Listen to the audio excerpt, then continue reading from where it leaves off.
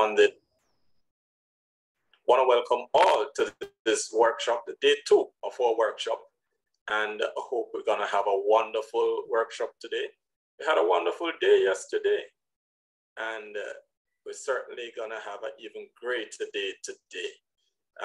This morning, we're going to open, as we normally do, invite the Lord's presence into the workshop, so we might have his blessings, and all the presentations may be to our benefit. So as is the norm, we will start with prayer. Almighty, everlasting Father, I just want to invite your presence here today. We ask that all that is said will be to your honor and to your glory, and that the participants will have a wonderful time and will certainly benefit from all that is said today.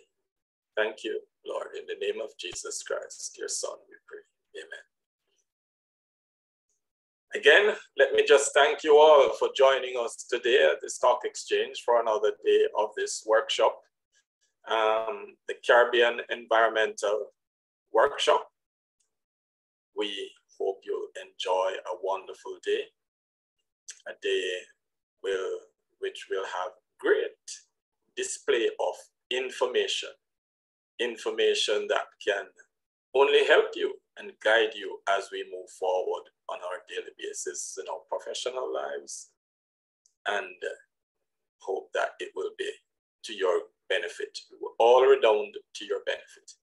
Today, we will have our first speaker, again, very knowledgeable, somebody who has great knowledge of the systems, and we certainly are going to ask that you pay great attention today as he presents us with the wonderful information that they have researched and prepared for you today. Our first speaker today is Mr. Fred Seifert. Let's hope I'm getting it right. Fred has been working with NIN since about 2011 and leads their Caribbean operations. Throughout his time, Fred has been part of over 100 projects. Now, that's something. Having assessed several LAC and NIN's ESG assessment methodologies, Fred conducted E&S potential investees to private equity fund. He has led research. So he has done a myriad of things in this area. He has led research projects directly related with sustainable finance. He has elaborated GSS bonds and SOPs, engaged with key stakeholders in these teams. He's a specialist in environmental and social management risk for banks.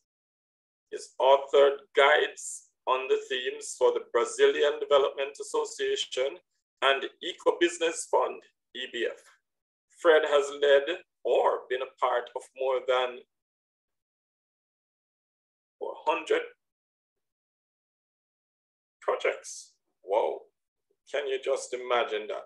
All over the Latin American and Caribbean region, with clients in Argentina, Barbados, Bolivia, Colombia, Ecuador, El Salvador, Honduras, Nicaragua, Panama, Paraguay. Boy, this man has been to it. He has done everything and has worked pretty much everywhere.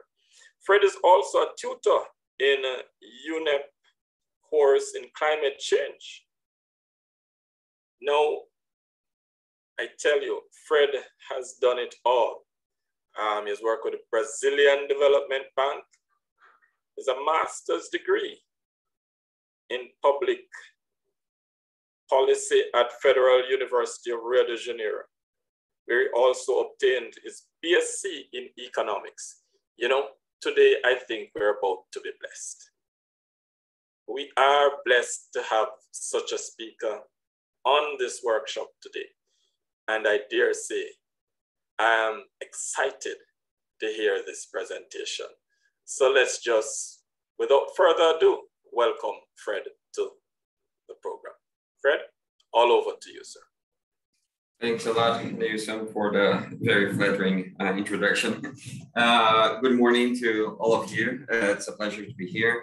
Fred Seifert, head of Latin America and the Caribbean for NAIMS. I'm going to share my screen to see if that works properly. I believe it does so. So the idea today is to present to you a little bit on the findings of a research we have done with Jamaica Stock Exchange about the state of the art of green, sustainable, social and sustainability linked, the GESSS bonds in the Caribbean, and possibilities to move forward, right? So I'm going to talk on this first section a little bit on the diagnosis, what we have seen as the most important in terms of what is going on, the gaps for the region to move forward. And I'll get back on a shorter session towards the end of this day, talk a little bit on this way forward. So first of all, just let me introduce NAIMS before everything. We are the largest consulting firm in Latin America and the Caribbean dedicated to sustainable finance. We have worked in the past few years under the name of Citawi, but we're still the same company, basically. We are over 100 professionals, all dedicated to sustainable finance. We have offices in Rio, Sao Paulo, Bogota, and Quito, and work in the entire region. We have been working in over 20 countries, many of them in the Caribbean, in Jamaica specifically.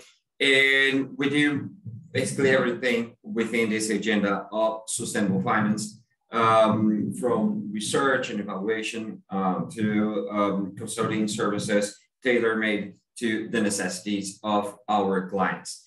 In the case of GESSS bonds, we have been pioneers in the market in the region. We have been on ahead of the agenda in Brazil, which is nowadays one of the biggest markets in the region in bonds. And we have been working with several countries in the region, both on structuring such issuances, such as identifying portfolio and helping the issuers to really comply with international best practices to make it feasible to make such issuance. And we have been working on the other side, also verifying, providing second-party opinions to state that certain issuances are really green, social, sustainable, or sustainability linked. We have been working side by side with Climate Bonds Initiative. It's great to have them here. It's a little bit for you to understand why we have been selected to conduct this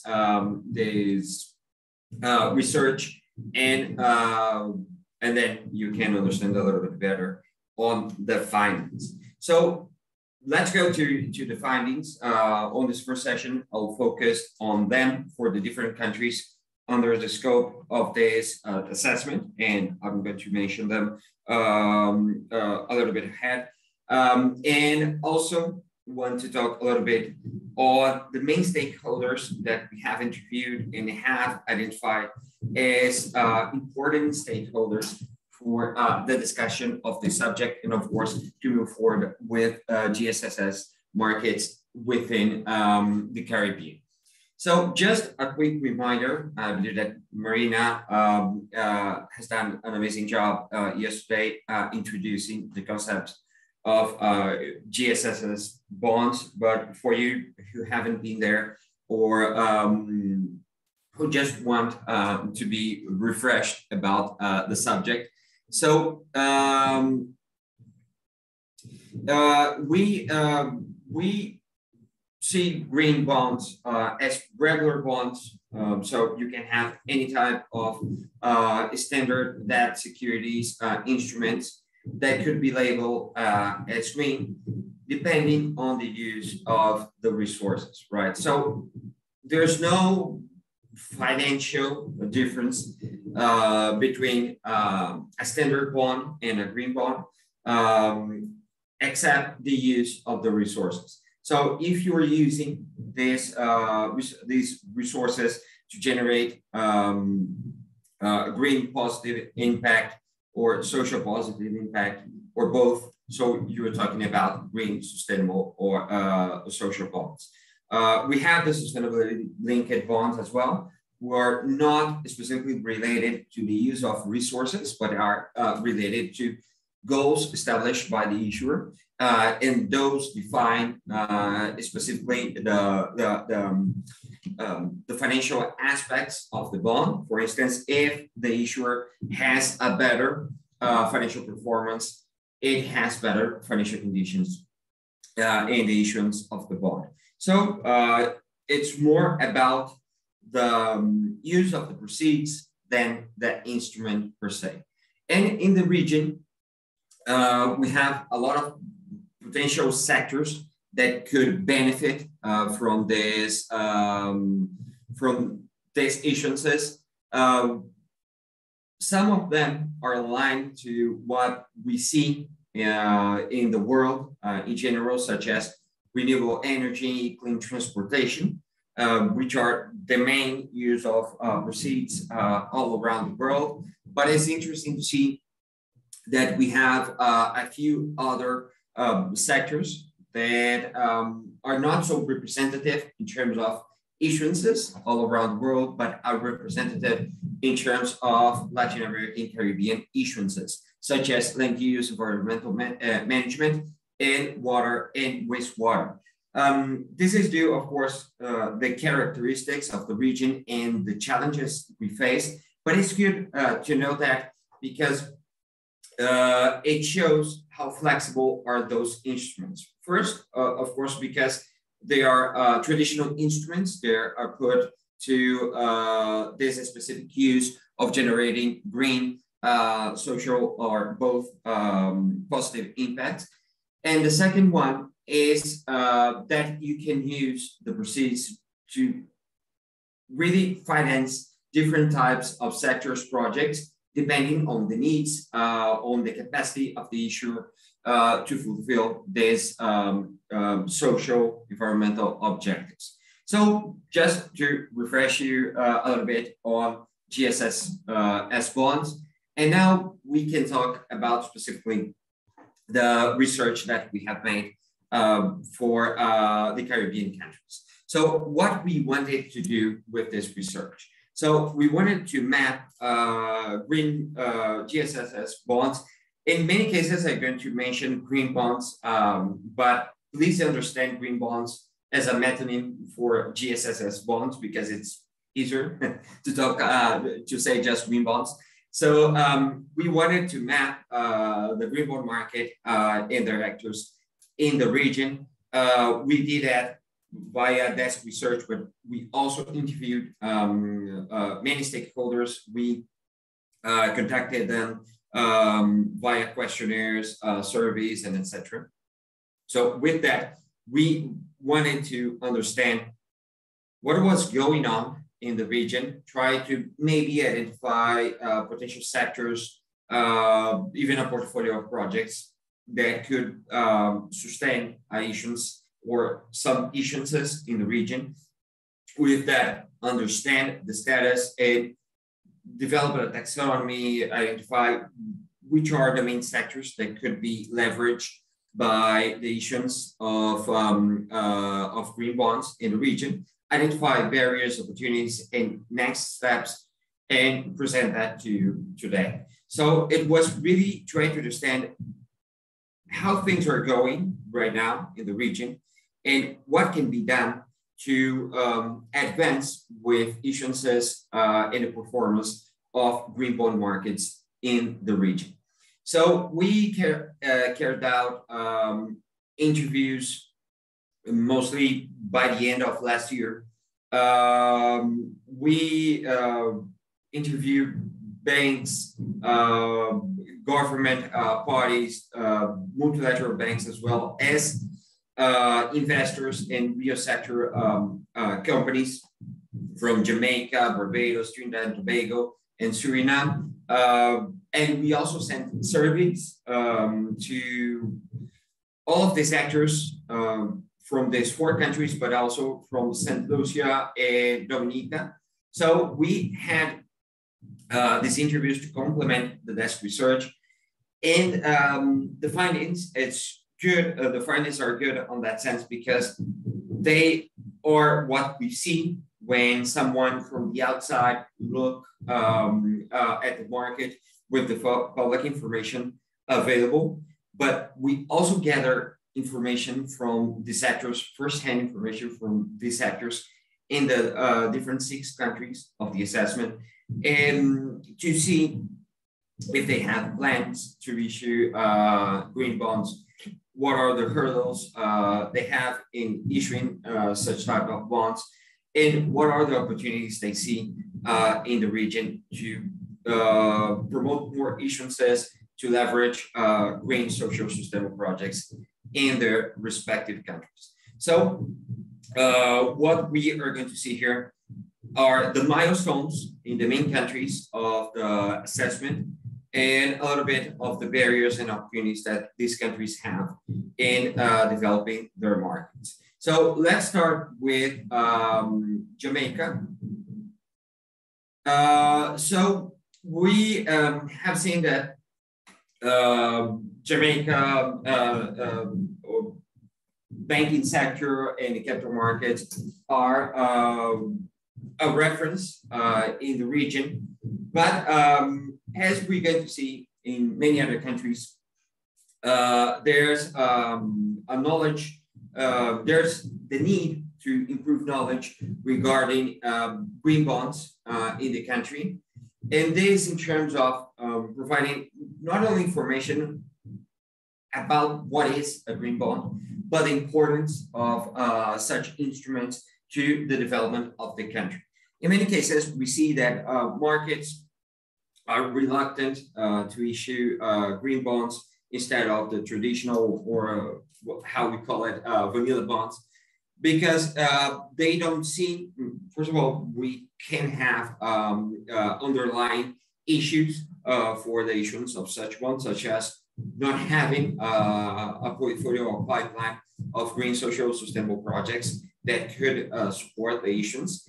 That's on one side. But in many cases, there's not enough understanding of why to issue a green bond for those projects instead of a regular bond. So what lacks here is really understanding the benefits of the green bonds. And I say that to Jamaica, but it affects all countries within the scope of this research.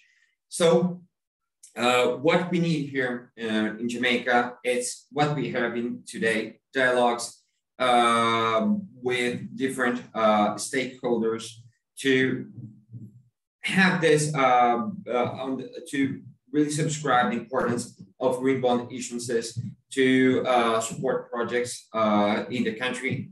So that could lead to dialogues to develop a national sustainable finance policy to address climate change issues, for instance. It could show commitment of key stakeholders to help support that market. At the same time, these dialogues serve as awareness raising on sustainable topics. There may be gaps in knowledge needed to be fulfilled before the issuance of such bonds. A taxonomy for the region could be interesting as well.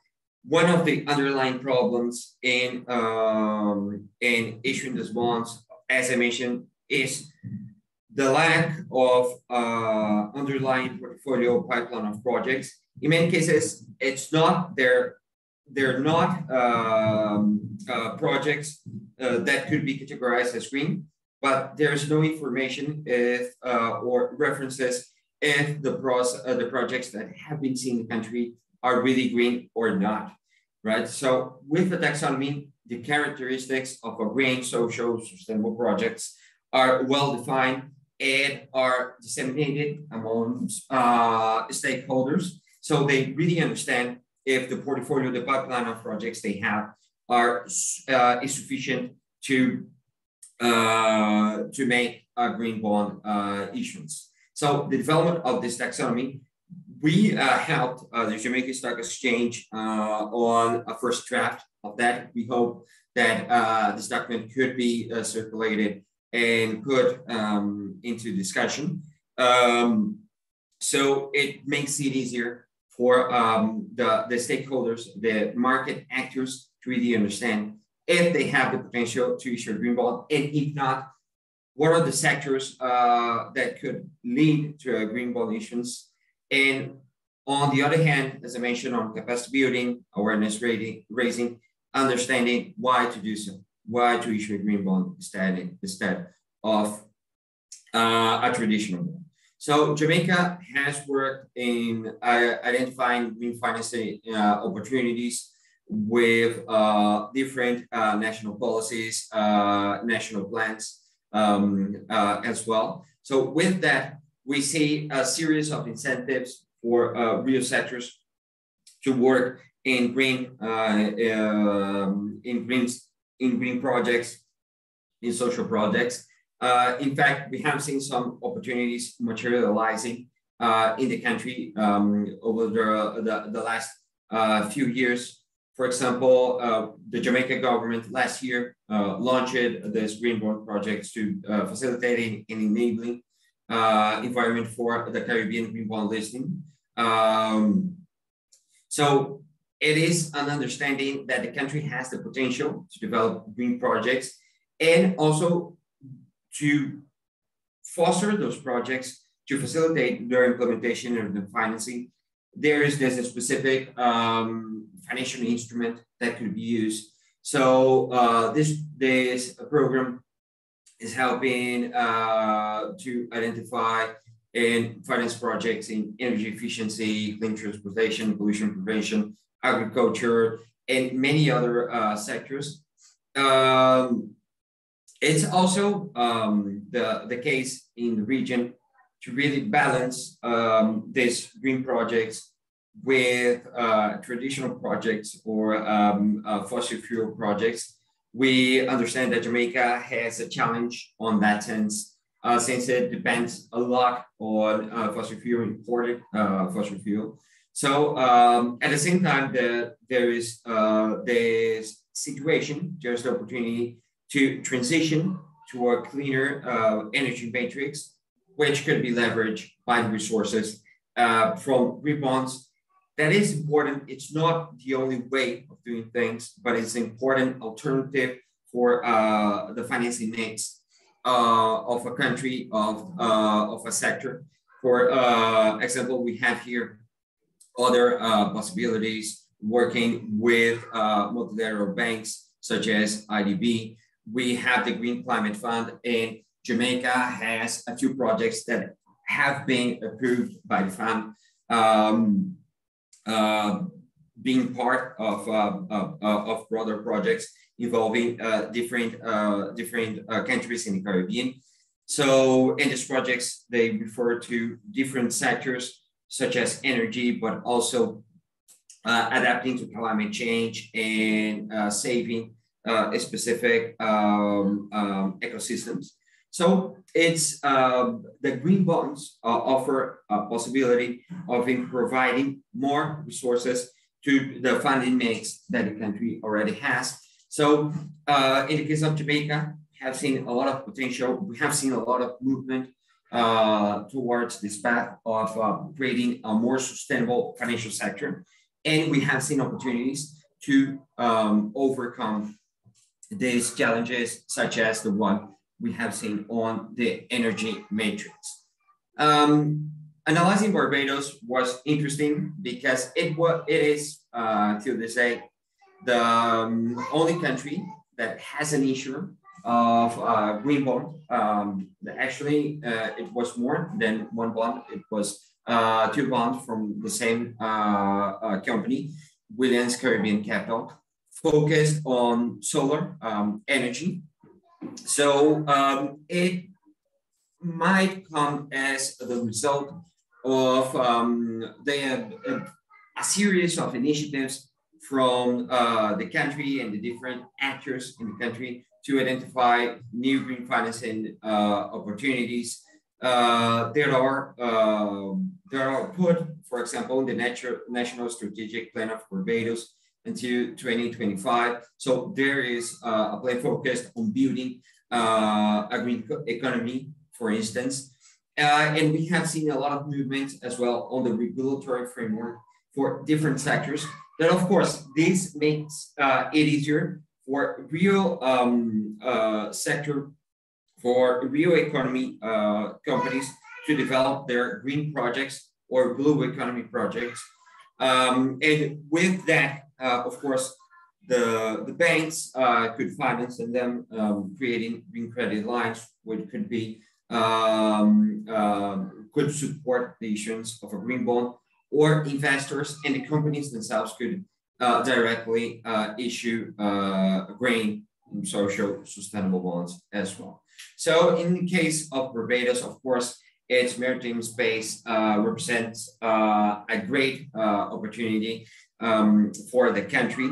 So it's what we call a blue economy, which is foreseen in the national development plans of the country. Of course, with that, we can talk about different sectors that could be explored, tourism, harvesting of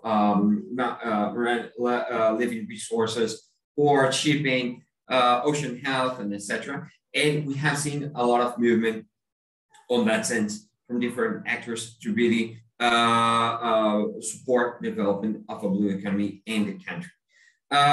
Dominica has a lot to move forward to really develop a stronger financial market. We understand that the country doesn't have, for example, a local stock exchange, but it's interesting to know this strategic decision of the government to work with the government of Jamaica to provide a listing of potential green bonds in the country, also in the Jamaica Stock Exchange. So it's a country that has been working a lot on the resilience to climate change. So adaptation projects, as it's important to mention that adaptation might be more important than mitigation for our countries in the region, Latin America, and especially Caribbean, because of course, the countries in the Caribbean, of course, it's always important to minimize emissions, greenhouse gases emissions, but we understand that the countries in the Caribbean are more exposed to climate change, and you have seen that firsthand, then they contribute to climate change. So it's always important to mitigate, but it's in this particular case, it's important to adapt to the impacts of climate change. And we have seen that Dominica, for instance, has been working in this national resilient development strategy with different targets for the SDGs, the Sustainable Development Goals, to boost their resilience to climate change and have more projects that could help them to adapt to climate change. So once again, it's the green bonds would help a lot the country in fostering those projects. We have seen the country working once again with GCF, with different with their own resources, and the thing here, and a key opportunity, is that Dominica has this great plan of running entirely on renewables by 2030. So it's a really interesting a moment to discuss how the green bonds could be used to fulfill part of this overall objective, providing more resources to the fulfillment of this plan, and of course, other objectives established by national companies and national financial institutions. Trinidad and Tobago, the country does not have, it doesn't have a formal framework or a regulatory framework for many sustainable finance issues, specifically for green bonds. But it's interesting to see that the central bank of the country has been working in different sets of guidelines. For example, a guide for risk management, including environmental risks for financial institutions. So it's important that it gives an example that we don't have to wait to have specific regulations. We don't have to wait to have specific movements from regulators and the government. The financial sector and real economy sectors could move as well, as we have seen in Barbados with their first issuance, as we are seeing here with Trinidad and Tobago, with those guidelines, principles that could be used by the different stakeholders, actors in the financial sector to really promote sustainable finance, even though there is no formal requirement. In fact, most of the countries in the region began like this, began with initiatives from specific actors to work on those issues. And then with the materialization, with the strengthening of their capacities, that move to establish some common ground rules for the country that eventually led to regulations. And these regulations, of course, once established, they advanced more and more to have more specific requirements. And these specific requirements are in line with what market actors could offer, but also they help push these sectors to do more. Because if I'm complying with the law, I'm just complying, of course. If I want to differentiate from other market actors, I need to do more. So it's important to have this movement that, once again, it doesn't need to start from regulators, from the government. The different market actors could work as well to establish those principles, guidelines for the sector as a whole. So it's interesting to see that one actor from the sector, a big commercial bank, for example, is already participating in the Net Zero Banking Alliance. It is for citizens bank. It's interesting to see that, because we have these major initiatives in the world about sustainable finance. There are many, there are plenty. But Net Zero Banking Alliance is an important one, and it's really good to see a Caribbean bank working hand in hand with this initiative, establishing such a goal to be carbon neutral in the next few years. And it shows that it's possible to do so within the region.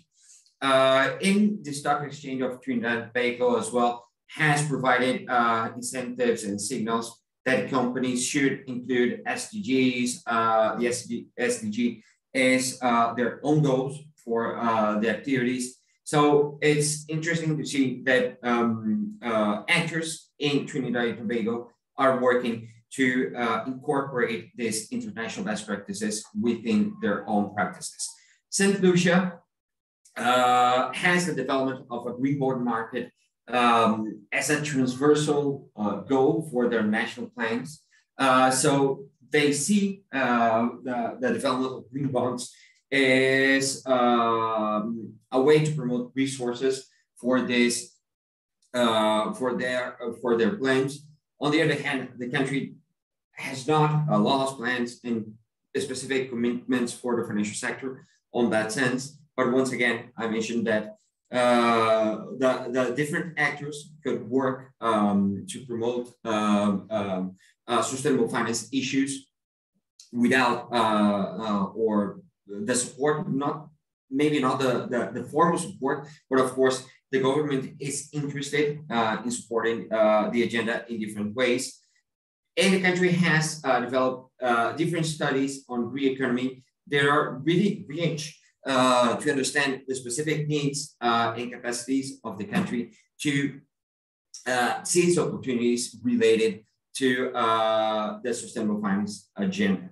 So we have identified some key sectors that could benefit from this agenda, such as agriculture, tourism, construction, manufacturing as well. So once again, green bonds could compose an interesting finance mix for the country, who is already accessing funds from the Green Climate Fund for a project in renewable energy.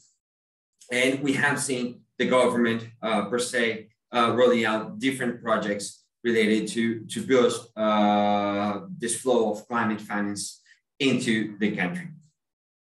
And the last country of the analysis was Suriname. Suriname is already working with its banking sector to identify key issues related to credit currency, liquidity, operational interest, and concentration risks. They haven't been working specifically with environmental social risks, but we haven't seen that there's a lot of interest on those issues in the country. For instance, UNEPFI has been working with the government, with the banking sector in the country, specifically to promote this capacity building and awareness raising sessions in themes such as management of environmental social risks, implementation of TCFD, the Task Force for Climate-Related Financial Disclosures, by financial institutions in the country, and to for them to really understand climate issues more specifically. And of course, the country has been working in different projects with the Green Environmental Facility as well to improve the environmental management of sectors that are that could generate a lot of impact, such as the mining sector. Gold mining is a key economic activity in the country, and it has been working also to foster new economic activities with the revenue of sectors that are traditional sectors that could generate negative impact. But the country is trying to develop these plans to use the resources from oil and gas, mining, and etc., to consolidate sustainable energy sector in Sweden. So these different examples from different countries are interesting to see that even though each individual country cannot be put as a reference in sustainable finance, every single country is working in their own way with their own capacities, but they are all working, they are aiming at being more sustainable, working with sustainable finance, because they have identified this as one side of risk for the development of the activities, the economic activities of the country, and financial institutions have identified environmental social issues as important risk for the development of such activities. And they have also identified them as key opportunities to advance with their economies. So having these specific examples from different countries show that the region as a whole is aware that we have this agenda and is aware in general that the green bonds could help them to move forward with them. So the green bonds could help develop more green, social, sustainable projects. And they are also a financial opportunity for the issuers, such as financial institutions, to complement their funding, right? So we have seen opportunities here, of course, to advance with regulatory frameworks and roundtables to discuss what are the main issues that affect the countries and could be established and where could be established a set of ground rules to really minimize those impacts and move forward with the agenda. We have seen those, on the other hand, market opportunities such as development of green financial lines and the issuance of green bonds, of course. But that requires capacity building, that requires support to comply with ESG commitments, not only on the regulatory framework side, but on the participation of international initiatives. And all of that should be translated to action plans that we're going to be talking about that more to the end of this session. But it's important to have this action plan for the region as a whole. But of course, we're considering the idiosyncrasies of each country, so we can move forward, seizing the opportunities there for each one of them. So just in 2 minutes to mention the role of the different actors that could be supported here. So the government, of course, could provide this regulatory framework, but it could also provide incentives, signals that green and blue issues are important for the country. So for them to be considered by real economy companies, for them to be considered by financial institutions. And of course, all of this should be reflected in their commitments and development plans and public policies. So with that, a new flow of investments, climate financing could be attracted to the different countries. Financial institutions have this great role of facilitating the implementation of these opportunities, because the impact of financial institutions, the direct impact on climate change, on green and social issues is reduced, but indirect impact in terms of financing the different sectors that generate those impacts is enormous. So here the financial institutions could provide more resources, provide signals that it's important for the companies to integrate environmental social issues to the development of their projects. On one hand, to reduce risks, of course, but on the other hand, to seize opportunities such as obtaining more resources from the financial institutions that on their turn obtain those resources from funding partners that require the fulfillment of guidelines, of safeguards, green and social ones. So providing this is important on the financial institution side. And of course, that could lead to opportunities such as identifying in this risk management opportunities with the sectors they already work with, providing new credit lines, and etc. The development and multilateral banks have this important role as well in providing these funding resources for financial institutions, but also financing directly projects in the country, providing resources for the government to really understand the issues in the country and help develop this guidelines, set of guidelines, rules, laws and norms, and etc. So they have this, let's say, catalyzing responsibility of, in many cases, working with a different, with a single financial institution, with a single project, and with working with these specific actors, they promote practices, policies that should be implemented by the financial institution to all of their projects, by the developer of a specific project to all of their projects as well, and they serve as reference for the rest of the actors as good practices to be followed.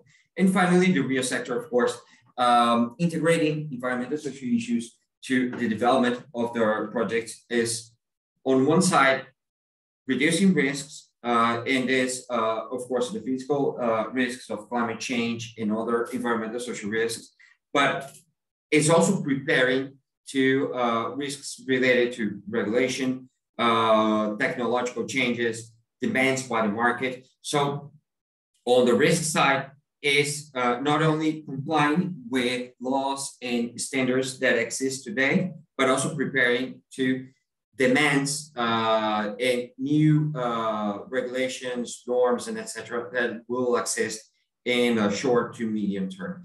And on the other hand, you can also, of course, seize opportunities such as accessing more and more resources, having this more sustainable projects could lead to facilitated access with banks, with funds, and of course, this could also allow the development of the issuance of green bonds. So I'll stop here. My next contribution is going to be the way forward, a little bit on the action plan or the roadmap that we have foreseen for the region. And of course, if you have any questions, you can send me a chat. Feel free to let me know. Thanks a lot for the attention. Thank you very much, Federico. That was a very interesting presentation filled with lots of information. And I'm sure the guests will have questions for you. But these are the rules, though. This is how we intend to, proceed with the question and answer session. So what we want you to do, if you have questions, raise your hand, hit the raise hand button, let's identify you, or put the question in the chat and let us put the question forward. Again, let us just thank Federico for that wonderful presentation, chock filled with information. And we're hoping that you're as excited about this session as I am. All right, so let's hear it. Any questions in this session?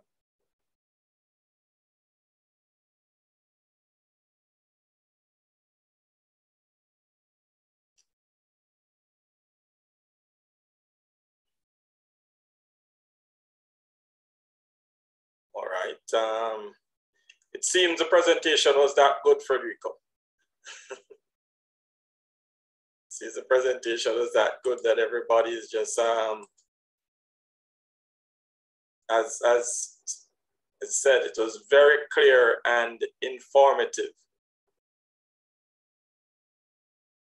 So that speaks volumes to the presentation that you put forward for us here today. Let us just thank you, Federico. And I know we're gonna talk again with you later on in the program as we look at the way forward. So maybe the questions will come then. So again, thanks for the quality of the presentation. It was excellent, if I must say so myself. We're gonna be moving on then. And, we have a nice agenda set up here for us today. The next topic we're going to be looking at is hurdles and opportunities. Really a guided discussion on opportunities. Yes, sir. We have an honorees, E. Jones. Repeat. Are you taking the question? Are you taking the question now, Mr. There's a E. Jones who raises hand. Oh. Okay, I didn't see that. All right, so we'll take your question. Good morning, everyone. Thank you very much, Federico. And E. Jones is not a he, it's a she, as you can figure out. Thank you. I just wanted to say to Federico, thank you very much for the very detailed and thorough presentation. A lot of findings there. And I just each country has its peculiarities, of course, but I wondered whether there was any one cross-cutting issue that stood out for you. There's some that I saw, but from your dialogue and going through each one of the countries, is there any one cross-cutting issue, any underlying that perhaps you could say applies to all, notwithstanding the peculiarities of each? Okay, thanks a lot for the question. There is one, of course, the assessment was focused on the GSS bonds. So, of course, in sustainable finance, we could also find different issues that should be dealt with and the countries are dealing with. But in GSS bonds, one of the main aspects that has been raised by all countries are, we have seen that just Barbados has issued a green bond. And there's a reason for that. The first one is that the countries have difficulty, the different actors from the different countries have difficulty in understanding, in identifying green projects. So it's not that they do not exist, but they haven't been labeled in many cases as green projects. So when they are properly labeled, they are not enough in terms of amount to justify an issuance in many cases. So it's important to go there and show what are green projects, social projects, sustainable projects, and etc. So that what is the importance of what I mentioned for the importance of a taxonomy. And the second reason is that there's not enough information specifically for the Caribbean, let alone for each specific country, of the benefits of issuing a green bond. It's of course something natural because it's a relatively new market compared to other financial instruments, especially in Latin America and the Caribbean. We have seen a great work from Climate Bonds Initiative, for instance, in identifying these benefits, such as the greenium, or the reduction of the price premium, which means basically that investors accept to receive less if they're financing green social projects. The existence of a green halo, which means that the issuance of a green bond affects not only the cost of the one specific issuance, but investors understand that issuers of a green bond have the capacity of incorporating environmental social issues to all of their management. So the reduction of the cost of lending money is reduced to the entire, to all issuances, not to the specific green one. So we have seen this effect, and we have seen this assessment with specific cases with quantitative analysis from climate bonds for more mature markets, such as Europe, the United States. But this information is lacking, of course, because we have less quantity of issuances in Latin America and the Caribbean. So it's important to be aware of those issues and provide more and more information as soon as we have those bonds to show that there are financial benefits, there are reputation benefits in issuing those bonds. So basically those two issues: identifying a pipeline, a portfolio of projects, and two, identifying the benefits of issuing a green bond instead of a traditional bond. Thank you again, Federico. Thank you. Mm-hmm. Jones, I hope that answers your question. Yes, it does. And what it really emphasizes is the need for awareness building and capacity building, which Federico had listed as one of the categories. And I just wondered if he saw that as a cross-cutting thing. So thank you very much. Absolutely. Sandrina said it was very clear and informative. That's speaking to Federico's presentation. And Ms. Jones also said, thank you, Federico. Thorough and detailed findings. Vindel Carr said, good morning. When learners have a very low knowledge level of a new topic, it is usually different for them to ask beneficial questions. And I understand that. I would also suggest that the speakers pause at particular junctures to take one or few questions and move on. they may have better success with obtaining questions from attendees. I will take that. We note the point that you're making, and we take that. We also see Giselle Hall had raised her hand. Giselle, you have a question for us? Yes, actually, I had put the question in the Q&A section. Thank you again, Federico, and just echoing the sentiments of the other attendees. My question is more general. Can you speak more on the role of environmental NGOs in this green bond space and this ESG space, based on your findings? Yeah, of course. NGOs and organized civil society have a few very important roles that could be taken in the region. One, of course, is to activism or pressure companies, financial institutions, regulators to really incorporate this agenda to their development of the rules, to their investment decisions, to their policies and practices, to develop their economic activities. So this raising those issues and pressure them to incorporate, considering the movements that we have seen in other countries, the commitments that have been established by these own countries. So it's a very important goal. Second of all, NGOs, the civil society, could also work hand by hand with regulators in terms of being consulted in participating in consultations to identify what are the main environmental social aspects relevant for a country.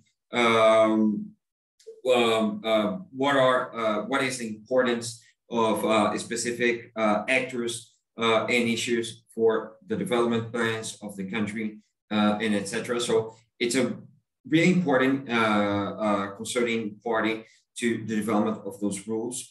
And of course, within companies and financial institutions should be consulted as well. And once again, should pressure to be consulted in the development of their policies and practice and etc. And third, we have seen that many civil society organizations and NGOs are also an important source of information of these new issues for the different market actors and stakeholders. For example, we could mention a lot of work being done by environmental NGOs, WWF, TNC, international ones, but also national ones, working specifically with each country, mentioning what are the main challenges, such as deforestation and the gap of financing to reduce deforestation or blue economy, and etc. So this is also an important role that could be taken, that should be taken by the civil society and NGOs, which are a key actor for the development of the sustainable finance markets in all of the countries. All right. Thank you, Federico. And again, I hope that answers the question. Giselle, I hope you're satisfied. And again, it was an excellent presentation by Federico, and good questions also, as we, look to expand our knowledge, as somebody said. The era is new for many, but we're looking to expand our knowledge. All right, so we're moving right along and into the next session. We will be looking to go, we're talking about hurdles and opportunities, where we're looking at a guided discussions on hurdles and opportunities for GB in the Caribbean. We're looking at regulations and market initiative, investor demands, identification of projects, pre and post obligations, and others. And of course, this section is going to be led by a very able and qualified speaker. In this area, we're talking about a speaker, Marina Barkey, who is currently Climate Bond's LATAM Stakeholder Relations Manager. Marina is a public affairs professional with more than 15 years experience working with the government and institutional affairs. A stakeholder mapping expert, she specializes in political engagements and risk analysis. Currently, Maria leads Climate Bond's stakeholder relations agenda for Latin America and the Caribbean region, focusing on market development, strategic alliances, and stock exchanges. Previously, Marina led the domestic politics strategy for the Foreign and Commonwealth Office at the British Embassy in Brasilia, where she worked for 7 years, having been responsible for its political engagement and for advising commercial teams. Marina also worked for public affairs consultancy Concordia, managing projects in biotechnology, software, and health sectors. Previously, she worked for a multinational construction company and for New Zealand Embassy in Brasilia. She holds a Bachelor of Arts in Public Relations and Public Policy and Management MPA from the Brazilian Institute of Education, Development and Research, IDP. Now, certainly you will all agree with me, panelists. There's no one more able and qualified to speak on this subject. And so, without further ado, I want to welcome Maria to give us that wonderful presentation. Maria, all over to you. Thank you so much, Nelson. A very kind presentation. And once again, I just wanted to thank the Jamaica Stock Exchange for this invitation, for inviting Climate Bonds. It's great to be here today. Thank you so much. Let me share my presentation with you.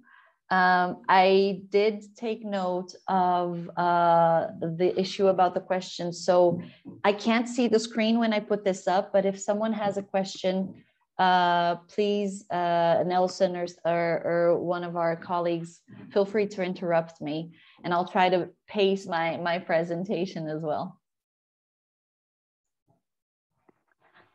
So I just wanted to take you today through a bit more detail, exactly what you mentioned. And I think my colleague's presentation, Fred's presentation, was fantastic in laying out some of the pathways for raising awareness about green bonds and sustainable bonds, or GSSS bonds, here in Latin America and the Caribbean. And I brought today a few policy milestones on sustainable finance. So sometimes, best practice is replicated across countries. So some of these initiatives could be used, for example, in Jamaica to kickstart the green bond market. So for example, in 2019, Panama, the Panama Stock Exchange released its Green Social Sustainable Bond Guide. I know that Jamaica did the same, the Jamaican government. So it's already a great starting point for investors and issuers to realize that a country is open to these types of investments in debt and labeled debt instruments. Honduras National Banking and Insurance Commission set standards for financial institutions to manage environmental and social risk. This is also a good guideline of including environmental risk in investments, and it's being required by more and more institutions as well. In 2019, also the Dominican Republic Stock Exchange launched the Green Bond Guide for its issuers. Some of these stock exchanges are partners of Climate Bonds Initiative. I know that Fred mentioned capacity building, and some of our attendees today as well. And this is, Climate Bonds really believes that we can raise awareness about GSS bonds by building capacity. So we are available. We have trainings for this as well, for building capacity in the region. In 2020, also the Panama Stock Exchange released its guidelines for voluntary reporting and disclosure of ESG factors. So as I mentioned in yesterday's presentation, the importance, and really it's a key step in the process of issuing GSS bonds, is reporting and monitoring how it's faring, and really checking if its use of proceeds are being adequately funded. and allocated. In 2020, also Mexico issued the first sovereign SDG bond, so not linked to use of proceeds, but linked to the UN social development goals. Ecuador launched its Sustainable Finance Initiative in 2020, and the Dominican Republic produced the Green Bond Guidelines to standardize the good practices for users. So again, because the market is voluntary, it's important to have these best practices in place, really replicating from other countries, so that we can have a clear north for investors and issuers. In 2021, IDB launched the Green Bond Transparency Platform that I mentioned yesterday. It's a website that can be accessed with data about green bonds in the region. We contributed to building that. In Brazil, Central Bank launched the public consultation on TCDF and climate risk. And then this year, we had a few exciting news in the region. So Peru in February launched a roadmap for taxonomy development. So Fred also mentioned that a local taxonomy can be a good way of setting out a pathway for investors and issuers to know what projects and assets classify as green in the region.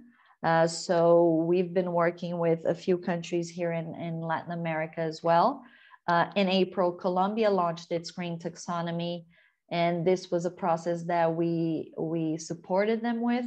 So we want to make sure that taxonomies, which are the classifications of green, of assets and projects that can be considered green, we want to make sure that all taxonomies around the world are as harmonized as possible, so that they can continue to provide a clear guidance for both investors and issuers on what is considered green. So we've been climate bonds has been part of the discussions around the world. And you know, if Jamaica is interested, would be more than happy to support, especially having launched already the green bond paper, so the guidelines. In March this year, Chile launched the world first sustainability linked bond, sovereign bond. So linked to very clear KPIs, but not use of proceeds. But it did very well in the market. It had an oversubscription and saw a greenium as well when it was launched. So it attracted a lot of investors. And in June, Chile's Ministry of Finance started conversations about a green taxonomy as well. So this is all, I think, part of the whole momentum that green GSS bonds are having. And we feel very excited, and we feel like there's a lot of opportunities in Latin America and the Caribbean, which I hope to bring here as well. Obviously, as we all know, there are challenges in the region specifically. We mentioned this as well. So a lack of understanding around labeled bonds. We know that market education is essential to developing this labeled bond market. And it's just a matter of demystifying what seems to be a complex subject, but really is not, because a GSS bond, a labeled bond, is just like a traditional or vanilla bond, but with the additional element of being green or sustainable and having very clear metrics towards the use of proceeds that benefit either the environment or social projects or both. Maturity of local capital markets, because the sustainable market growth usually follows the development of local markets. It's obviously they're obviously linked. So the more mature a local market is, the more it will be able to welcome sustainable finance. But really, what we've been saying here in the region as well is we have an opportunity to build better from scratch. As we know, Europe is very much still trying to move away from fossil fuels. And here we have an opportunity to build from scratch and already build in a greener way. Obviously, local regulatory hurdles. We know that some countries have policies that prevent issuing of sovereign bonds. Brazil, for example, is one of them. And sometimes there's a lack of incentives as well. So governments and central banks do have a role to play when they present incentives for companies to issue GSS bonds. They can, for example, we've seen this in Peru, they could reduce transaction costs for new issuers or implement rules that encourage alignment to international best practices, sustainable best practices. So this is a way for them to possibly incentivize more issuances in the region. And concentration of investments. When only a limited number of players are present in the local market, liquidity can be low and prevent new issuers from coming to market. So this happens also when a local stock market is not yet accessed by many players. So new issuers sometimes don't have a pathway, a clear pathway to accessing them. But again, all of these challenges, I think they present parallel opportunities for growing the sustainable market. So I brought a few. I think we mentioned a few of these. Market education. So the more we talk about GSS, labeled instruments, the more we can inform stakeholders, the more we train. So for example, we have strategic alliances with a few stock exchanges here in the region. And we are in discussions with the Jamaica Stock Exchange as well to do the same. So when we train stock exchanges staff or new issuers, we really are training multipliers to talk about GSS bonds and how they can be issued. So we really want to have as many players as possible knowing what GSS bonds mean. Many local markets in Latin America, Caribbean have a heavy sustainability focus already. So this is great. We know that Costa Rica, Chile have a very heavy focus on, they have ambitious NDCs. They really want to make sure that they reach net zero, a net zero economy by 2050. So this is a chance for us to use green bonds and sustainable bonds even more in these markets. Same thing for regulations. There's a possibility to make sure that these new regulations, when they come on, they incentivize the markets. So they can already include green bonds as a possible instrument for obtaining climate goals.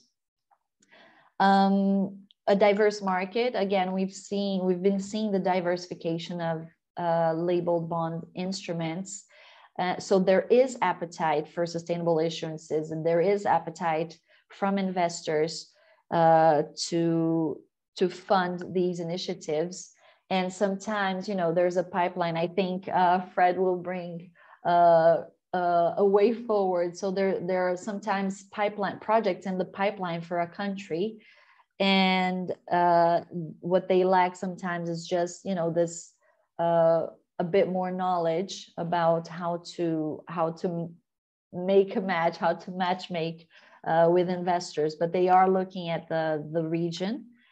And Latin America's infrastructure gaps, which are a big challenge, but they are also an opportunity because they have such big investment needs in infrastructure. It gives them an opportunity to build better. So I wanted to bring to you as well a few opportunities, like make it more clear for the Caribbean, for Jamaica, what could be some projects that could be funded via greener sustainable bonds.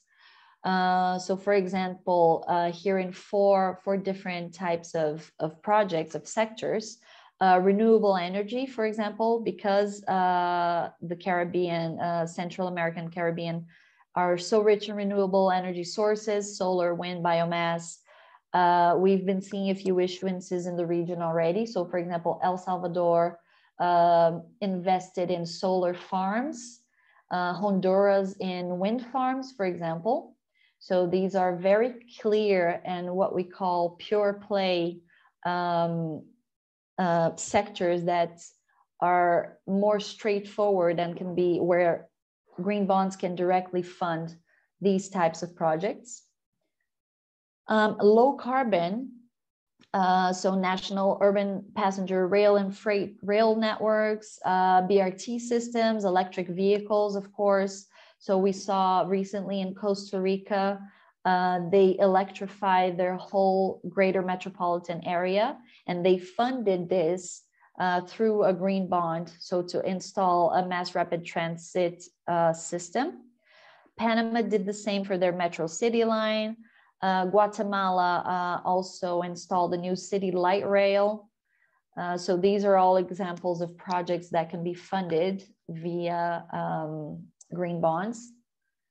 Sustainable water management, this is a big one in the Caribbean specifically. So water capture, collection, storage, water treatment, flood and drought defense, stormwater management. So recently we saw Belize fund a water treatment facility through a sustainable bond, if I'm not mistaken. Nicaragua also a sustainable water supply and sanitation project. So again, a sustainable bond, which funded both green and social benefits for Nicaragua. And we also have sustainable waste management, cutting down on waste production, of course, making more efficient use of resources. And we saw in the Dominican Republic, they funded a recycling plant for metals, the first in the Caribbean, through a sustainable bond. And Costa Rica also funded a water to energy gasification plant. So these are a few more specific examples of what types of projects can be funded using GSS bonds. A few other investment opportunities here in Central America and the Caribbean. Fred mentioned blue economy. This is, a fairly straightforward one for the Caribbean. Almost 100% of the Caribbean's population lives on the coast. Biodiversity is being harmed. Pollution, climate change related phenomenons. So there is an opportunity to use blue bonds to finance these climate related projects, especially if issued by governments. Recently, we saw the world's first sovereign blue bond. So it was issued by the Republic of Seychelles. It was a $15 million private placement, and it supported the expansion of marine protected areas. So it improved also the governance of fisheries and the development of the Seychelles blue economy. So this was a world first. We also saw one in January 2021 from the Nordic Investment Bank. It issued the first blue bond in January 2021, targeting sustainable investors and supporting water projects around the Baltic Sea. So again, eligible projects within the blue economy can include wastewater treatment, water pollution prevention, and water-related adaptation. So these are a few examples of how to use bonds, labeled bonds to fund climate-related projects. On resilience, resilience is a big one, I think specifically for the Caribbean. Climate change is going to, as we all know, escalate the frequency and severity of natural hazards. So building resilient infrastructure is critical, especially here. And our taxonomy, the climate bonds taxonomy, also brings an element of resilient projects that can be considered green. So I will leave it in the chat box right after I'm done, but the Climate Bonds led a paper on how to scale up green bonds for climate resilience projects. So there's really a roadmap to how we can scale up resilient projects here in the region. And we also, there's another one for issuers specifically. So if you're a company, you're thinking of issuing a bond to fund resilient infrastructure, I will share all of this with you in the chat box. I think it can be a very useful pathway to support issuers in the region. And agriculture, so we've been seeing a lot of land use bonds here, especially in Brazil. But Caribbean agriculture employs between 20 and 30% of the region's workforce. And GSS bonds can be a powerful mechanism to fund sustainable agriculture. So what we really want with these projects is to continue to make sure that they are funding and financing net zero projects or a transition towards a low carbon economy. And I promised you yesterday, and I'm going to talk you a little bit through transition, which is a new area that the Climate Bonds Initiative and obviously other institutions around the world are looking at. Because when we started talking about labeled bonds, and green bonds was were the first instrument to come about, and they continue to be the largest share, at least here in Latin America, of the labeled bond issuance. But we also need to look at hard to abate sectors. So how do we look at the brown sectors of the economy and make sure that they are transitioning towards a green industry, right? So we've been looking at transport, building and industry, energy, information technology, land use. And also the Climate Bonds has been developing new criteria, transition criteria, which we've been calling, for areas such as cement industry, steel, and basic chemicals, to make sure that all of them are making this shift to a more neutral, carbon neutral economy, because we're going to need all of these sectors, right? Possibly by next year, we will start looking as well at even more difficult sectors such as mining and oil and gas, because we also need to make sure that they're transitioning. And as you can see here, there's a $5 to $7 trillion a year opportunity to fund these types of projects in transition. And when we started to talk about transitions, we established in our white paper on financing credible transitions, we established 5 pillars of what a credible transition must have to be ambitious enough and to make sure that we can consider it as a fair transition. So it needs to be in line with the Paris Agreement trajectory, so the 1.5 degree trajectory. It needs to be science-based, just like our taxonomy. So all the criteria that we establish for all the economic sectors always need to be science-based. So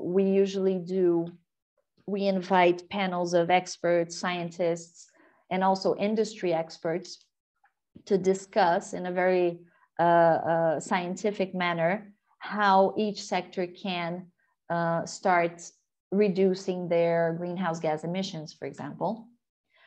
Offsets don't count in our transition pathway. So a credible transition don't count carbon offsets, but should count upstream scope 3 emissions. Technological viability trumps economic competitiveness. And we also say all the time, action, not pledges. So we, we want to see things happening and not just a pledge to be green by a certain year. So a credible transition will definitely establish a very ambitious pathway for a company, for example, or a country to achieve its climate goals.